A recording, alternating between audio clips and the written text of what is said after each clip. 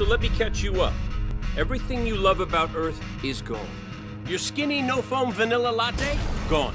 Binge watching? Gone. Carbs, love songs, the Grand Canyon? Ruined! Okay, that didn't change much. But say goodbye to surprise parties, ketchup and mustard, late-night texts, Taco Tuesdays, and if that wasn't enough... The Gundam franchise.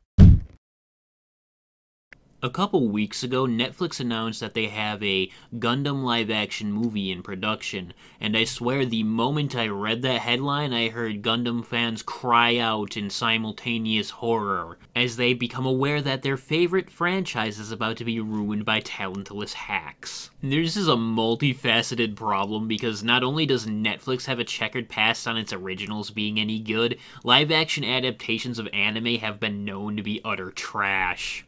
Netflix is on a warpath of ruining everything we love when it comes to foreign media. Last year, they announced a live-action Yu Yu Hakusho, and that just sounds terrible too. So, this new Netflix adaptation of Gundam is going to be directed by a guy named Jordan Vogt-Roberts. I have never really heard of this director, and by quickly looking at his IMDb page, it's pretty clear why I haven't heard of this director. He's worked on things like Kong Skull Island, something called Successful Alcoholics, and apparently a Metal Gear Solid movie that has been announced. He's worked on a couple other smaller projects, but the only one that really sticks out to me is the Destiny 2 live-action trailer. But I still don't care because Destiny 2 fucking sucks. When you look into his credentials on IMDb, you can see that he's a relatively average director. He hasn't really published any big hits. He hasn't really published any big flops. I do find it interesting that one of the movies he's most known for, which is Kong Skull Island, scored a 6.6, which I do believe is kind of bad. But his other stuff scored relatively alright, I suppose. That said, he doesn't really have a lot of experience in action movies.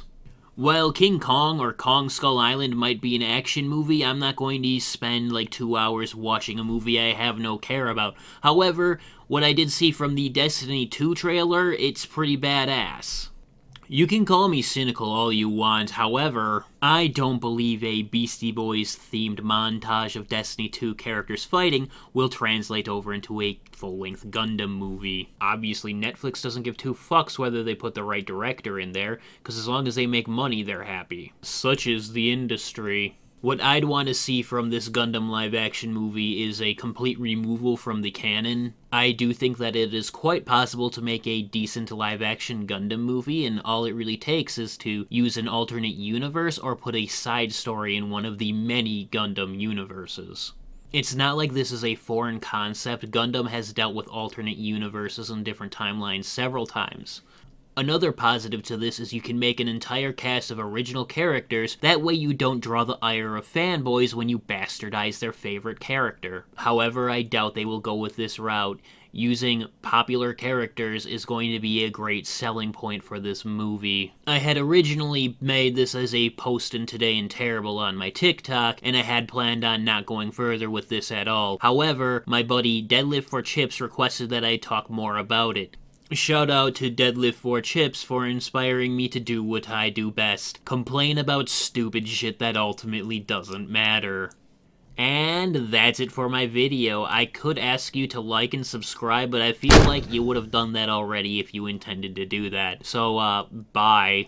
So proud of myself right now.